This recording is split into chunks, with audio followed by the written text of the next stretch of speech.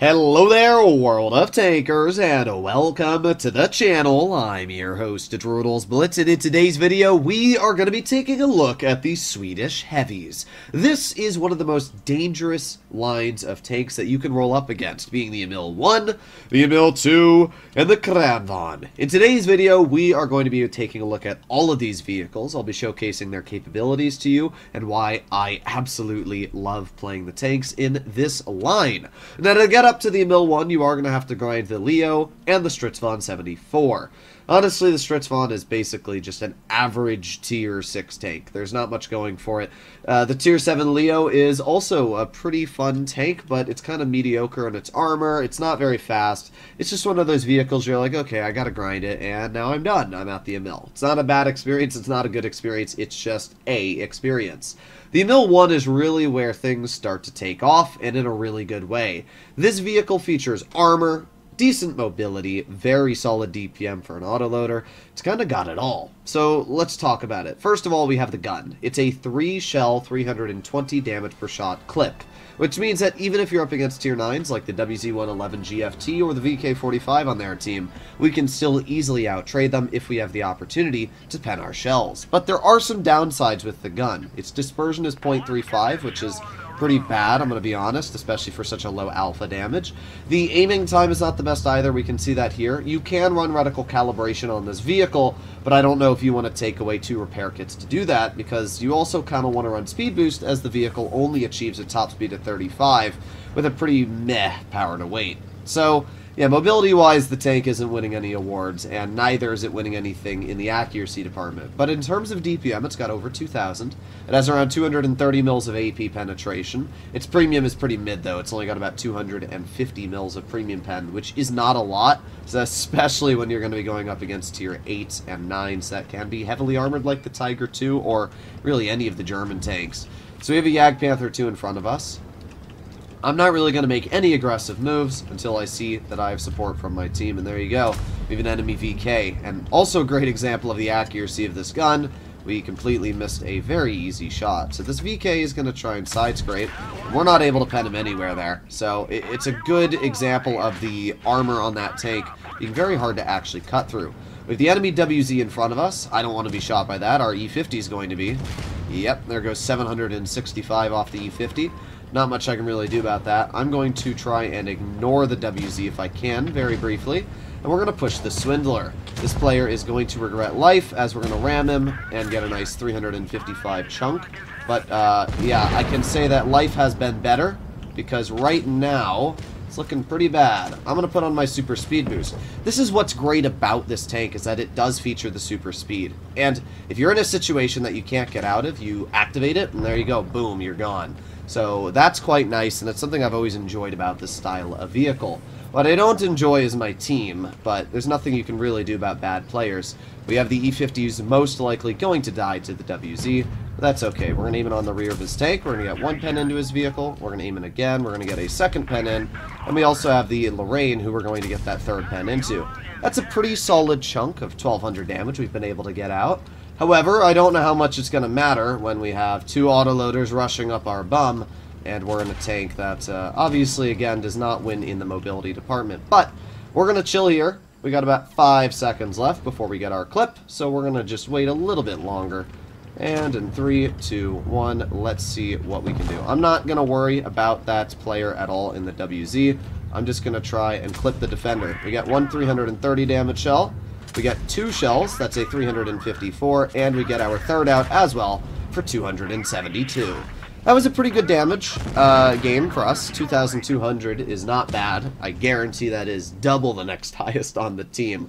I guess we're going to do 2 battles in the Emil. That showcased nothing about the tank's capabilities, but I guess it showed 2 things. The fact that the DPM is decent enough that you can get out some quick shells. You know, that was 2,200 damage. When the next highest on my team was 1,200. So you really can't blame the tank in that situation there. It's definitely not the tank's fault. And you saw how we activated that super speed boost, which allowed us to get out of any trouble we were in very quickly, because the tank reverses at 20. So when you have a super speed boost, which buffs that by an additional 10, you can go 30 kilometers per hour in reverse in a heavy. It's kind of crazy. So in that regard, I do really like the Emil. I think it's an incredible tank when you're able to use the mobility properly. Obviously, it requires some patience to wait for the right time to use your super speed, but we're going to see if we can do that. Of course, our Stritzvon 81 and CS don't want to make their way up the bridge, because why would you want to do your job as a medium? But I will still be making my way up the bridge, as this tank has good turn armor, and it appears that I do have support from a TS-60. So at least we got that going for us. Of course, with my luck, the entire enemy team's going to rush our 2 mediums that went alone over there, and then it'll still be in the same boat as our last battle. But we'll see. As I previously mentioned, this is one of those tanks that if you get it hull down, it's going to be in its strongest position. We actually had a shell blind fired at it. No, it might have been the TS-60. I don't really know. It's hard to tell. But we're just going to keep on going up this bridge, and we're going to see if we spot anybody in front of us. It doesn't look like that is the case, so we're just going to head straight down this road here. I would expect to see the enemy mediums or heavies trying to cross this road. There you go, we got the Pantera spotted right in front of us. We're actually going to aim at an HE shell. Well, we don't pen the HE, but what we do is track the Pantera in the open, which means we're able to get 1, we're able to get 2, and 3 shells out. We didn't pen the first one. I mean, we did 100 damage, so it's better than nothing, but obviously we didn't do anything huge.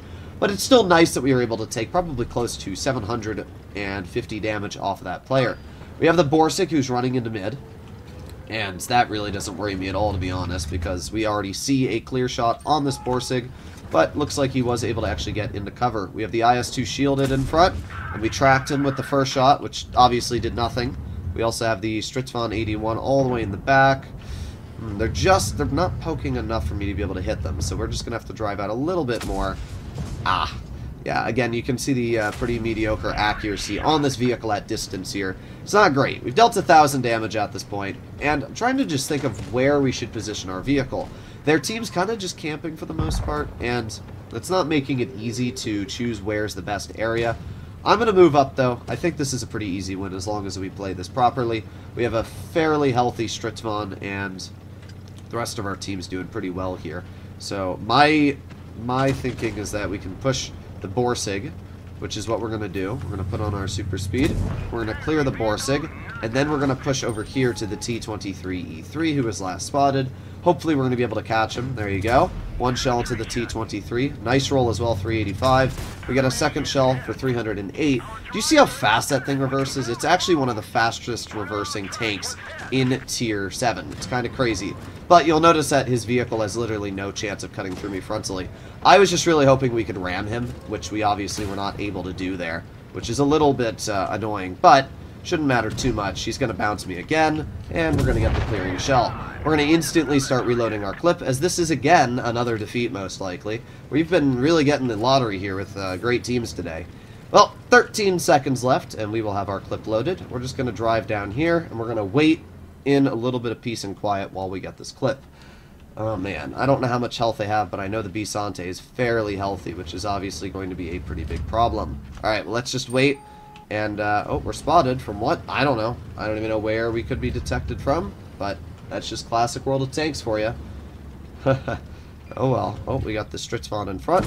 There you go. Nice clearance of the Stritzvon. We have the enemy Canon and Yag. We get a nice clearance of him. And we have the IS-2 in front, who we get a nice shell into as well. That was pretty good. We actually just took what was an entire team and pretty much brought them down a couple pegs, which is obviously quite nice, but the Bisante, unfortunately, had a bit of a brain cell, and because of that was able to completely outposition us. Very, very annoying. Oh, and he pens both shells. That is really, really bad. Alright, well, we're going to load gold, and we're going to cut... Oh, we're not going to cut through his turret. Okay, well, we're going to pen him in the upper plate at least, and we're going to pen him at the upper plate again. That first shell would have been great if it had penned, however, it didn't, which is obviously... Oh, man, yeah. Just doesn't matter what we do here. Very unfortunate. We did good. I mean, again, we got 4 kills, we basically held, and we took advantage of the situations when we needed to, but 3060 is not enough to win a Tier 8 battle nowadays, due to the way the matchmaker works. So, oh well. The Emil 1 is a fantastic tank. It's got a great gun, and as we saw, its armor works pretty well. But it's only good when you're hull down. You'll notice on flat ground, people are going to cut right through your tank. And there's not much you can really do about it. So now we're going to move on to the Emil 2. Now this is the first auto reloader on the line, and It's actually quite an incredible tank in that regard. It features a super dangerous clip of 1,200 damage. That is 300 more than the previous vehicle. Not only does it have more clipping potential, but it also gains a lot in the penetration department. You can cut through a lot of tier 10s with this vehicle quite easily, where the Emil is going to struggle in that area. And as an auto-reloader, you're not an autoloader anymore. The difference between these two playstyles is absolutely monstrous. The Emil, you dump the clip, you back up, you reload. With the Emil 2, you not only have the ability to dump the clip, but then you have the ability to shoot as a single shot, which is incredibly nice, and it allows you to very easily take advantage of situations in front of you. I personally think auto-reloaders are the strongest class of vehicles in the game. To be fair, I don't think the heavies are as capable as the mediums in the auto-reloading department. I think the Caro and the Progetto have much stronger areas because they have faster clip reloads and higher DPM. But the Emil 2 and the Kron are both getting up there in the DPM department. In fact, the Kron effectively has close to 2,400 damage per minute now, which is quite a bit, surprisingly, for vehicles that used to only break about 2,000. So here we are in our first game for the Emil 2. We're going to do 2 battles in this tier 9. I was only planning on doing 1 battle in the tier 8, but we got a really bad team, so I said let's do 1 more. However, in this tank, we're going to do 2 battles, and we'll do 3 games in the tier 10. So, the Emil 2, what does it have going for it? Well, it's obviously pretty mobile. It's not as mobile as the Emil 1, but it's got a better power to weight, which makes it feel a little bit more enjoyable, but its top speed is about 5 kilometers per hour slower. This vehicle only reaches 30. Turret armor-wise, it is stronger, but it's not stronger tier for tier. I trust the Emil's armor more in tier 8 than I do in this vehicle against tier 9s, if that makes sense. But it's still a very solid turret, and as I said, the gun is the major selling point on this vehicle. It's the fact that it hits for 400. It's not the most accurate, so you will, have to worry about that, but it's not the biggest deal ever. We're just going to wait a little bit longer, and we're going to get our shell reloaded here. We have the side of the Luva turret, but we're not really able to do much to him yet. I'm going to wait for him to drive out, and there you go. There's one 360 damage shot, 2 shells into his vehicle, and we're going to reload 1 more. There you go.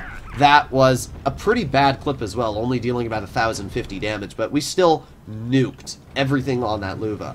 Now here's the interesting thing about the Emil is that it actually has more damage per minute as a single shot than it does as a clipper. That's weird. I know the Kron is the opposite. The Kron, the more shells you shoot, the less effective damage per minute you have. But in this tank, the more you shoot, the more DPM you have. It's weird, but that's something that you should always keep in mind. So it's actually beneficial to just full-on dump your clip in this tank, where it's not beneficial to do that in the Kron. So we got the Motion in front, and I'm just going to chill here. We're going to wait for our full clip, because we're already on the reload anyway. And then once we get the shell, we're going to drive up. We're going to aim it on the side of the Motion. We got hit by, it appears, the ISU-130, which is not... Oh, really? Either way, we got hit by the ISU-130, and he managed to slam that shell right into the side of our tank. So, with that... Oh, no, not ISU-130, ISU-152. I guess he really low-rolled it. Unless maybe they have a camping IS-3, but I don't really think that's the case. Either way... Bruh, does this Tiger have to stop right in front of us? Either way, we have the ISU in front of us over here, and personally, I would love if this ISU just rolled around the corner, and he did. I'm not really sure why, but, bye. Interesting play, bro. 0. That might be the worst situational awareness I've ever seen. Alright, we're going to finish off the T-49. So that's pretty good so far. We're at 2,780 damage. I'll admit the enemy team has a collective IQ of probably about 10, but that's not much I can do about it. We're going to wait for our second shell to load just because of the fact we're already on the reload for it. If you're already, a couple seconds into your reload, it's going to be more beneficial to actually wait for that shell to reload. Oh, okay. Well, it's not beneficial if your shot does that, but we got the second shell out, at least into the Motion. And now we're on single shot. Again, single shot DPM is the highest for this tank. So you're actually going to find the most success when shooting this vehicle at your opponents like this. Alright, well, we're already getting up pretty good damage here. We are up to 3,400, and every subsequent shell is just more damage added to our table here. Hopefully we can break the 4K barrier. Not when your shell does that, though. The accuracy, as we can see, is kind of just like the Emil, where it's a little bit derpy, and shells that should be easy to pen are the ones that miss the most. So we're just going to drive right over towards this IS-3. We're going to wait a teeny bit longer, just to get our second shell loaded here. 3, a 2, a 1, and let's see if we can get a bonk into you. Nice. And then all that's left is the ISU in front of us over here, and we should be able to get the pen into him, hopefully. Let's just drive up the hill. I don't really care if the ISU shoots me. There you go. 95. I think that's just enough to top us over the 4,000 damage mark. So that was a pretty good game. And it shows where hull-down tanks dominate the ridge lines. I mean, that was obviously the ultimate map to drive a vehicle like the Emil on. And it was pretty easy to just sit there with no stress whatsoever, shoot our opponents, and come out with one of the easiest victories ever. So let's do one more game in the Emil 2, and let's see if it can obviously do just as well. But yes, dumping your clip in this tank is the most effective way to deal damage. I don't know why Wargaming didn't change that when they changed the Kron, but yeah, don't dump all of your shells in the Kron unless you want to do that. It's not like a huge DPM difference, it's only about 300. So like in the Kron, you'll have 2400 DPM if you shoot it on single shot and then dump the clip. And if you dump the clip immediately, you'll have about 2100 DPM. This tank, you'll have like 2000 DPM if you shoot it on single shot and then dump the clip, and you'll have about 2100 if you just dump the clip immediately. So they're basically the same, to be honest, but it's still kind of cool that you don't need to worry about how many shells you have. Alright, either way, we're going to head into the front here. We have an E75 and another E75, but that one being the TS variant. Now, while this vehicle may not feature the highest top speed, it does actually have, as I said before, pretty good power to weight. So you will out-accelerate a lot of the heavies you have on your team. So you don't feel incredibly immobile, you just don't feel very fast in this tank. We get a nice slap into the side of the M103. Good thing we were able to move over here. This is a very good early game position because you are able to spot people that are in crossing positions, basically lock them down. We can also see the Object 704 mounts right off of my turret. That is indeed why I'm running enhanced armor on this vehicle rather than, you know, more HP, improved assembly, because it's just better to have more armor on this vehicle's turret. So we get another shell into the motion, and we're going to aim it again and get another shell. So we have already blocked 1800, and we have also dealt about, what, 1500? Yeah, 1500 damage. Kind of crazy when you think about it. This is why the auto-reloading mechanic is so dangerous, because you could not have been able to deal that amount of damage we've done so far in any other class of vehicle. I mean, yeah, an autoloader would have been able to get out 1200, but there's no way it would have been able to get out that last chunk. So we're going to wait here 5 more seconds, then we're going to absolutely dunk on this poor IS-3 defender. I think he's just waiting peacefully for his clip to reload, but what he doesn't realize is that we're right in front of him. We're going to get 1 shell, we're going to get 2 shells, we've tracked him, and yeah, say goodbye to the IS-3 defender. There you go. Looks like we also had an autoloader. The Defender Mark 1 was shooting him. So already that player's gone. Just like that. Again, kind of crazy how fast you can rip into your players with this vehicle. So we have the motion, and what I most likely want to shoot here is the AFK Caliban. However, I don't even know if we're going to be able to shoot him before it's over. I guess what we can do, though, is we can get behind the M103 and get at least 2 shells out into his tank. We'll just aim it on his lower plate. There's a 425 shot and a nice 416. There you go. That's 3,504 dealt. You know, people all the time tell me, oh, these tanks don't have any DPM. Oh, you can't get that much damage out in a tank that has, you know, very little damage output. But clearly, as we've seen here, even in a battle that only lasts about 2 minutes from the start of me shooting, I'm still able to get out 3,000 damage easily. And that's kind of how the Emils are.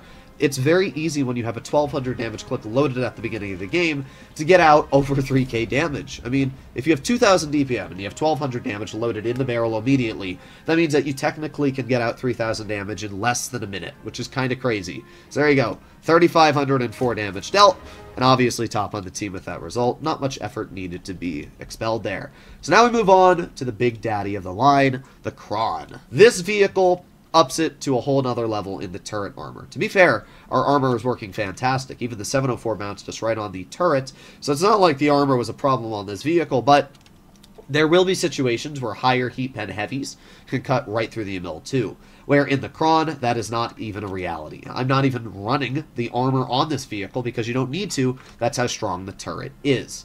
The DPM on this tank, as I said, is a lot more effective. If we take a look at the effective DPM, it is 2,286 if you're shooting the vehicle dumping the whole clip, and it's about 2,386 if you're shooting the vehicle on the most effective. That's pretty good, and it actually shows that this vehicle can hold its own if you use it properly. The Kron is about the same mobility as the ML2, slightly faster on overall top speed. I think it can go 34-ish kilometers per hour, so with super speed boost you can get up to 39. It reverses 2 slower. Instead of 20, it's 18, but again, basically the same in that area. My favorite thing about the Kron is the fact that it has a lot more pen, and it also just is basically unstoppable on a ridgeline. It allows you to feel absolutely dominant with really very little ways to take this thing out. So we're obviously going to hopefully load into a battle here. Alright, here we are, Black Goldville for our first game. And we're going to see what we can do here. Up against us we have a Concept E6 VK72. Alright, well, that's 3 heavies, not too bad. We are going to head over towards the medium route, which is where you should always go on Black Goldville. Town is just, it's like an okay spot, but the problem is the medium position is just better. It's easier for everybody to get there. There's a lot more positions for the mediums to hold. I don't mind going town. It's just, what are the mediums supposed to do in the town? That's the real problem there. This map is too large, and it's too separated on the heavy to the medium side. You know, if the game was 10 versus 10, maybe it would make sense, but it's not. It's 7 versus 7, so the map isn't large enough to have 2 separate flanks. We can see the E6 spotted in mid, and our 50 TP prototype is trying to at least deal with that a little bit. We are going to make our way right through here, and let's see, E6 is not bonked. Very sad. That's a pretty easy shot, but it just went a little bit too low because that we weren't able to get the shell out. Alright, well, we have the E6 still in front of us, and there you go. Heat shell cuts right through his turret. That's where the increased heat penetration over the ML2 feels very nice, and you're able to basically butter through any armor. So we have the 5041 who was last spotted right in front of us, and I'm going to head right over towards that 5041. That player does not scare me even remotely.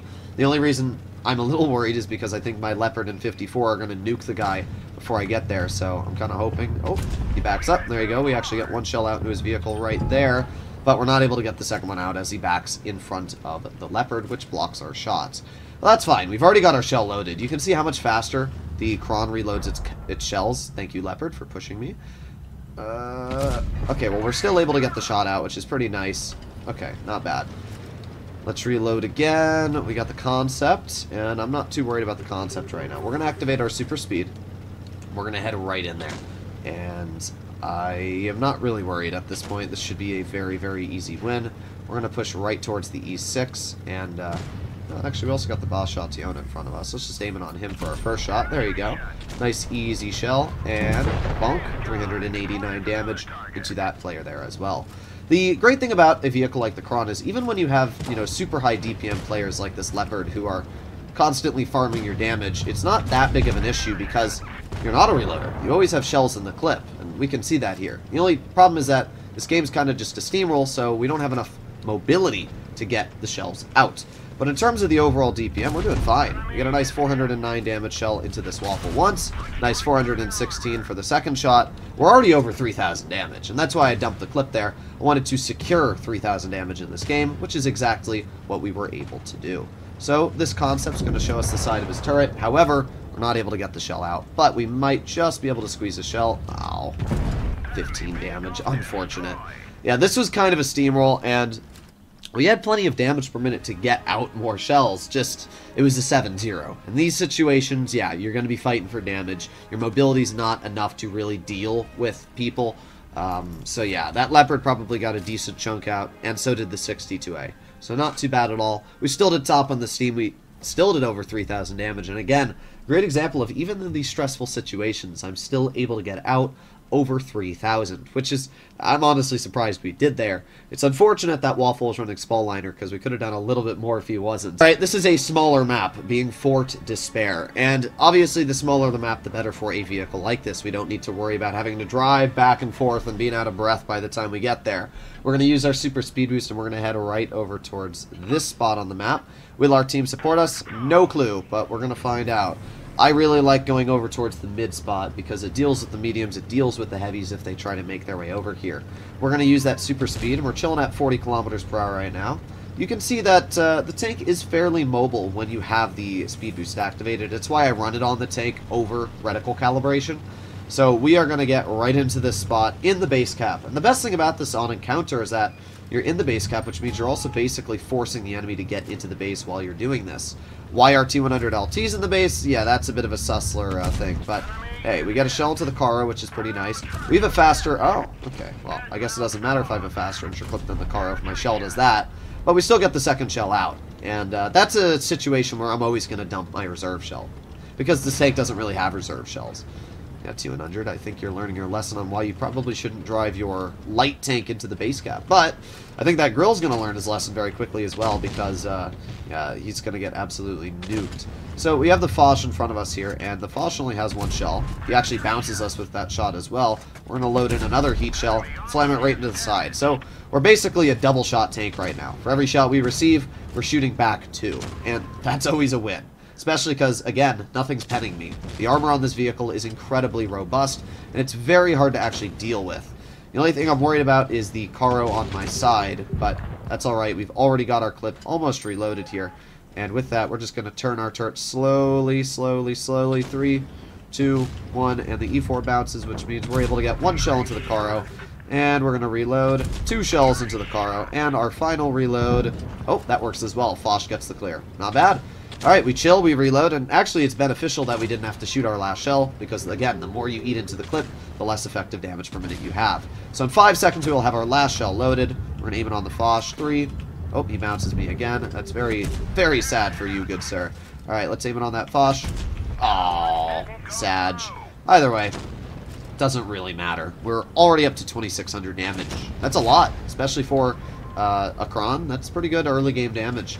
Now we're going to drive up the hill on the Type 71 here. We're going to get 1 heat shell right into his tank. We're going to reload again. We're going to get a second heat shell into his vehicle. And there you go. That's 3,300 damage dealt. There's one tank I've not seen this entire game, and that is the enemy E100. Is he AFK? That would be my prediction. He is not AFK, though. He's actually all the way in our spawn. Very odd, very stupid player, but oh well. We're going to obviously head directly to the spawn then. We're going to see if we can get some damage out into this tank. Now again, the great thing about this vehicle is while we're driving over there, we're reloading our clip. This is where auto-reloaders feel fantastic, is if you're in a single-shot tank, you're basically losing DPM to me as I'm getting in the position here. So we're just going to chill. We do get shot for 640. That's not a problem for me at all. We finally have our shells loaded now, so we're just going to get right behind the C100. I am going to dump the full clip.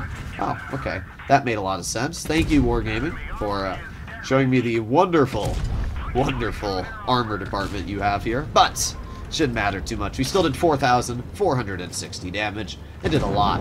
So again, the Kron is a fantastic vehicle, and this is a great example. You just sit there, like nobody knows how to deal with you. When you're up against players that really just, I mean, honestly, even good players. If I'm going up against a skilled player in a Kron on a map like Dead Rail or really any map that has a hill, I'm worried, because there's not much I'm really going to be able to do to that tank when it's in that position, especially if the player knows how to use it properly. The best thing to do is realistically ignore the Kron, go somewhere else, and don't let it shoot you. But obviously, if there's other tanks near you and they let the Kron shoot them, it's still going to be one of those situations where it's not going too well for your team. You know, normally I'd say, well, the vehicle doesn't have a lot of DPM, so it's not the biggest issue, but now that it actually has decent damage per minute, the Kron can definitely be a big threat to your team's overall existence and their capabilities of winning. Speaking of a map with a hill, we have now arrived on mines for our last game. We do have some nasties up against us, a Foch 155, a 183, an M6 a Kron. Like, that's a lot of dangerous vehicles. Even the 50 TP and Conway they have, pretty strong tanks in general. But not too worried, judging down to the fact that we obviously feature really, really good mobility to get up to the hill with our super speed boost activated, and I think that we should be able to outplay their players. I'm not too worried about that. So up we go. You can see that with our super speed boost activated, we're going at about the same mobility as the E5 here, which is quite nice.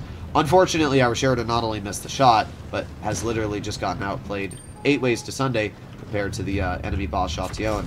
And our E5 blocks me, makes me overpoke, and loses me 750 health to the enemy Conway in the back, so that's really annoying. But if we can get that boss Chatillon cleared, it will be worth it. So yeah, I mean, I had to bleed some health for that, which was honestly really annoying, but we still got him cleared, which is the most important thing.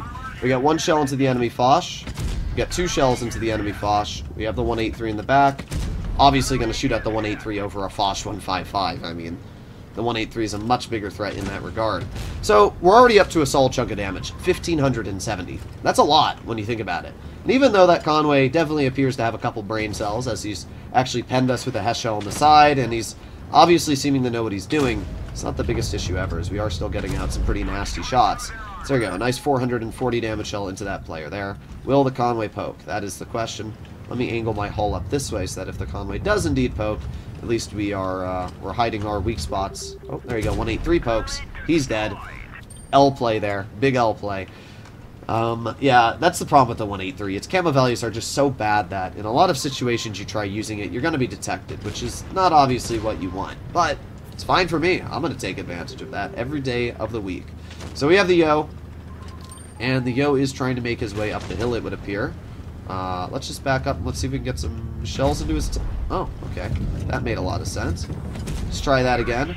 We get one shell into the side of the Yo, two shells into the side of the Yo. That guy's running the 300 Alpha gun, so it's not like I'm really worried about his vehicle at all. And he just got absolutely nuked as well. So at this point, we reload our clip, and we're going to head over towards our VK4502B, who appears to be in a bit of a problematic situation.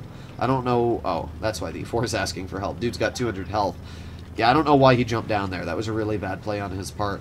We got 5 more seconds left, and we should have our clip loaded, and then we might be able to get some damage out. There's the 50 TP. We're going to go for his track wheel.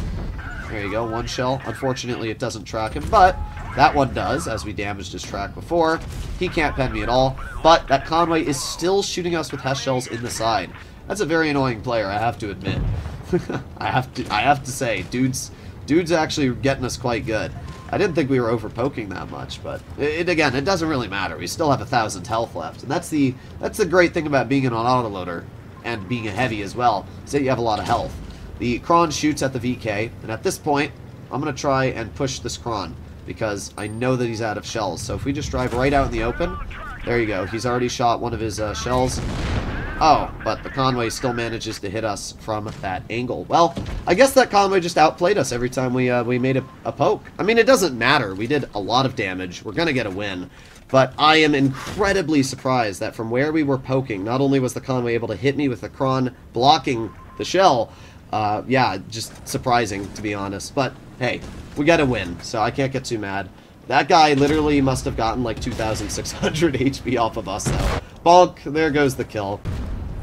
And there you have it, a pretty solid game, so I can't get too mad at all. Definitely got farmed a bit, but hey, if you're taking shots with the team, I guess is not too bad. Let's take a look at how much damage we were able to deal. Yeah, 5,100, so I really can't get too pressed about it. That's a very good example. But yeah, that Conway, basically all of his damage was probably from farming us.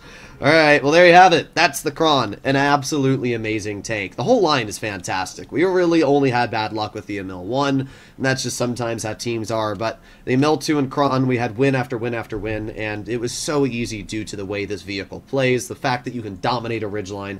Let me know what you guys think about this line and the overall tanks, in your opinion, in the comments down below. But well, today averaged 4,200 damage in the 3 battles we played in this tank, which is pretty solid. I'll see you in the next one. Bye-bye.